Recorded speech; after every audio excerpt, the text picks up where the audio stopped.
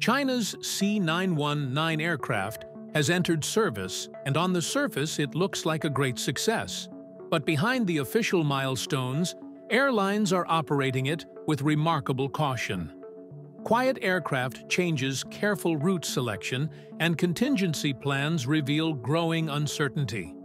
What began as a symbol of technological independence is now viewed as a sensitive operational task. The real question is no longer whether the C919 can fly, but why airlines are hesitant to rely on it daily. How might this caution shape its future in commercial service? Let's discover. In the commercial aviation industry, the way an airline quietly allocates its fleet often speaks volumes more than any official announcement. With the C919, the current operational model exhibits a form of soft abandonment. Not a complete shutdown, but rather limiting the aircraft's role to the least risky conditions. Even China Eastern, the largest customer and iconic partner of the program, avoids deploying the C919 during peak hours, where even a small delay could have a ripple effect across the entire network. Instead, the aircraft is primarily used on short, less connected routes and during off-peak times environments that allow the airline to absorb operational risk at the lowest cost.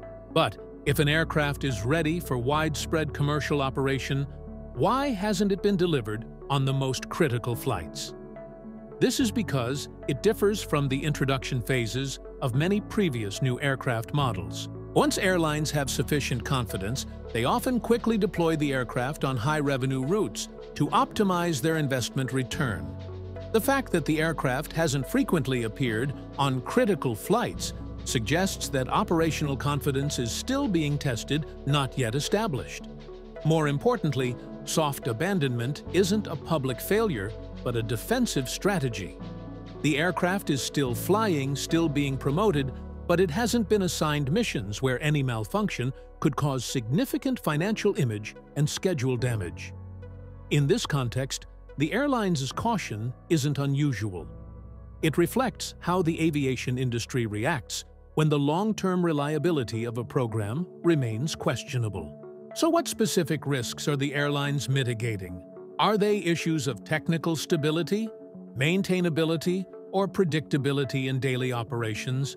Please hit the like button, subscribe to the channel, and don't forget to turn on notifications so we have the motivation to bring you more exciting things to discover.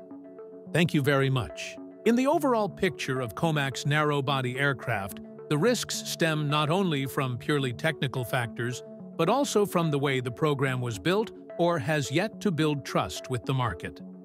Operational problems, when they arise, are often responded to with public relations phrases like operating smoothly or everything under control, instead of detailed technical reports or clear announcements of corrective measures. In the aviation industry, where safety and reliability are paramount, trust doesn't come from avoiding mentioning incidents, but from transparency in how they are handled. Compared to Boeing or Airbus, where technical issues often lead to independent investigations, public reporting, and clear corrective action procedures, the level of transparency surrounding the C919 remains limited. This lack of information becomes a unique risk because for airlines, ambiguity is often more concerning than the technical fault itself. Alongside the issue of trust is a very real challenge regarding economic competitiveness. While it boasts better fuel efficiency than older generation aircraft like the A320ceo or 737NG, it is still about 10 to 15% less efficient than comparable competitors like the A320neo or 737 MAX. In today's commercial operating environment, this difference is significant enough to directly impact profitability, especially on key routes. Consequently, Chinese aircraft are unlikely to be the preferred choice for profit-critical flights, where every percentage point of cost is carefully calculated. This explains why many airlines tend to have very clear roles within their fleets. Western aircraft are prioritized for economic objectives, while the C919 primarily fulfills strategic or policy-related roles. When these two factors are placed side by side, the lack of transparency in information and limitations in operational efficiency become apparent.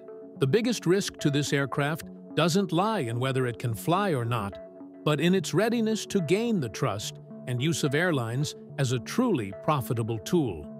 But even disregarding the trust and cost factors, a crucial question remains.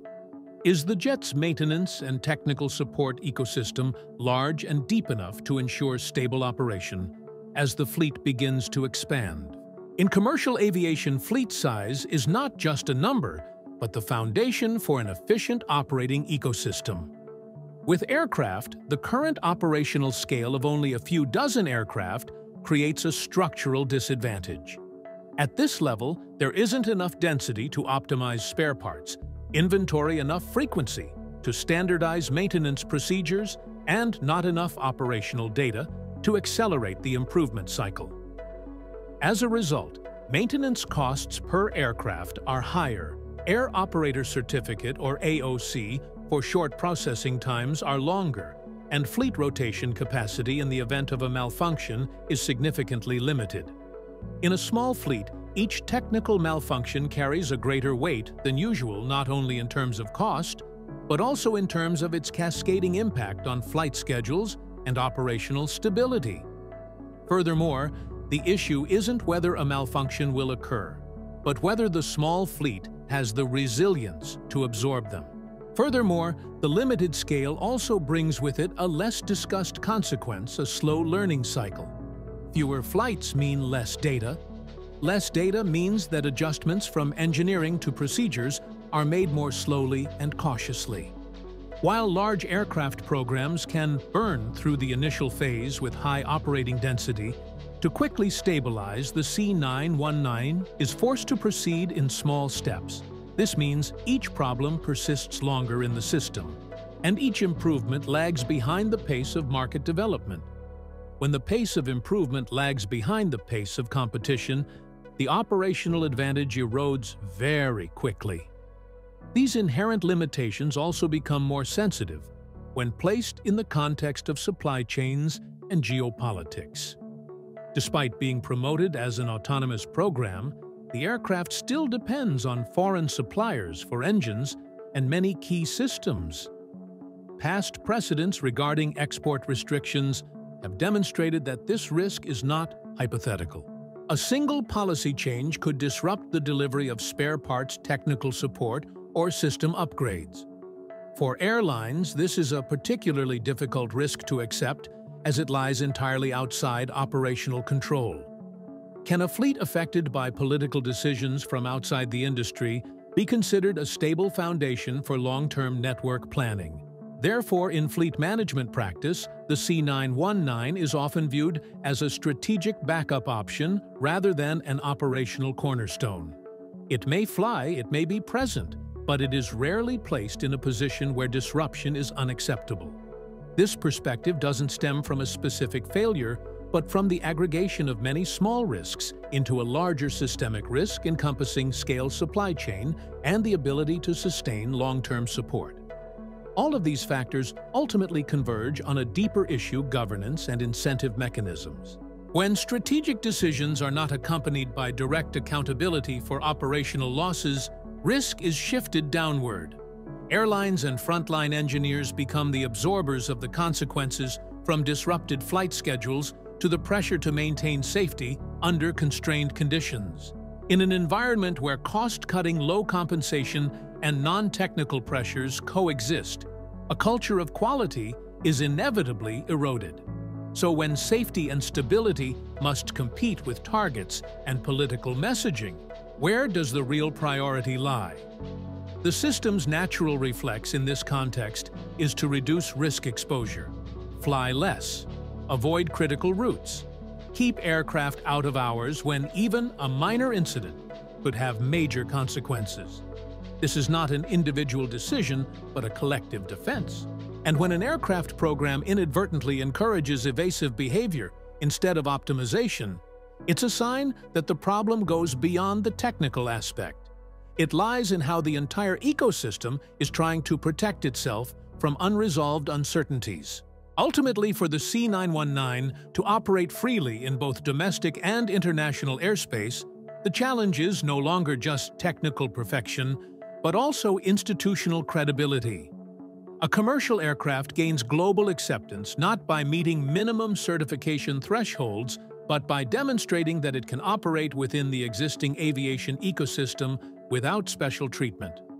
This means not only adhering to regulatory standards, but also to the unspoken expectations of airlines, insurance companies, leasing companies, and safety agencies who value predictability over symbolism. At the core of this transition is autonomy in decision-making. In the global aviation industry, trust is built on how manufacturers behave under pressure when schedules are delayed, costs increase, or unexpected problems arise. Programs that prioritize external goals over internal consistency often sound a silent alarm, even when no serious problems arise. Conversely, credibility increases when delays are accepted, limitations are acknowledged, and operational discipline is prioritized over short-term image. Equally important is exposure to the protected operating environment. Aircraft gain legitimacy through repeated operation under diverse and harsh conditions, climate infrastructure, management culture, and the business models of different airlines. Only through the accumulation of operational history does an aircraft prove its performance is not situational but systemic. This is not something that can be accelerated through announcements or demonstration flights. It emerges gradually through routine, uneventful, and low-profile operations.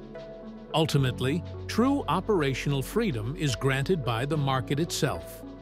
When airlines can put an aircraft into service without having to justify that choice, to investors, insurance companies, or regulators, trust is established. At that point, the aircraft no longer needs to be defended or explained. It simply belongs there. And until the C919 reaches that stage, access to international airspace will remain conditional regardless of where it is technically permitted to fly. From your perspective, what is the single most important step the C919 must take to earn global trust? Please share your thoughts in the comments below. That's all about our video. Have a safe flight. Goodbye, and see you again.